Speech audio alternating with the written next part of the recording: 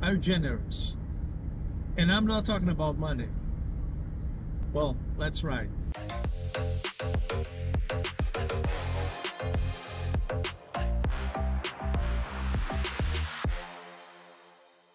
Who doesn't like someone that's generous, that's always giving? And again, I'm not talking about money, but be generous with your time. Be generous how you see people.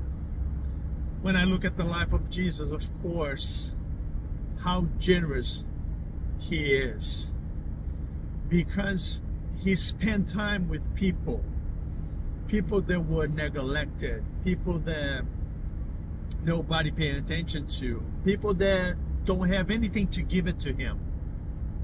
I heard this the other day and I thought it was awesome. The worst of the worst was attract to the best of the best. Jesus always hang out with the sinners, tax collectors, the sick, the ill, all that were near and far. Jesus would spend time with them and love on them and show how much he loves and cares for them. So I know in this Christmas season you're busy trying to get the right gift, being generous, giving gifts and much more.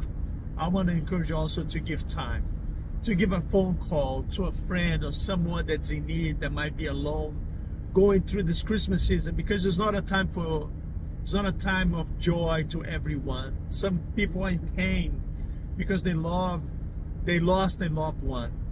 So be generous with your time. Call someone, let them know that you care, invite them for a cup of coffee, have dinner with them, just bless them. Be generous. Merry Christmas. I see you on the next ride.